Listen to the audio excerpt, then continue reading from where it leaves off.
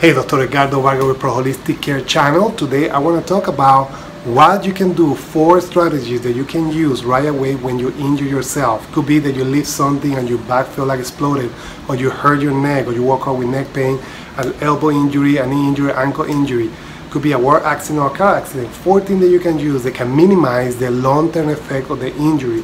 First is very important, which is make sure that this is not an emergency situation. Make sure that you don't have a fractured bone or the area is getting infected or anything that is serious. If you feel that way and somebody advises you to go to the hospital or something like that, go, okay?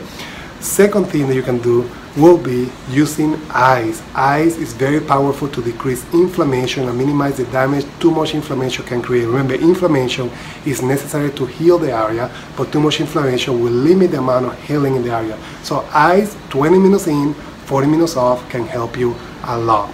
The third thing that you can do is you want to make sure that you maintain yourself in motion. You want to make sure that it's possible, if whatever injury you have allow you to do some motion, and will be better, because when we stop moving, the body is not able to get enough circulation in areas, and that will limit a little bit the healing process. So motion will help you a lot if it's possible.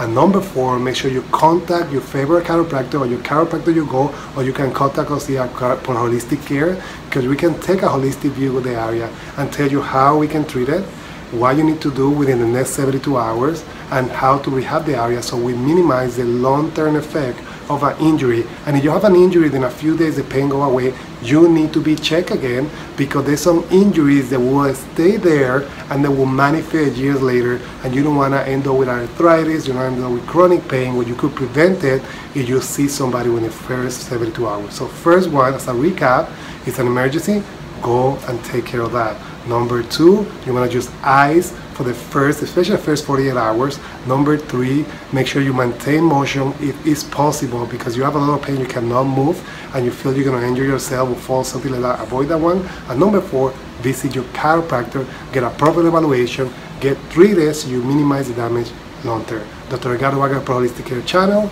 Talk to you soon. Bye-bye.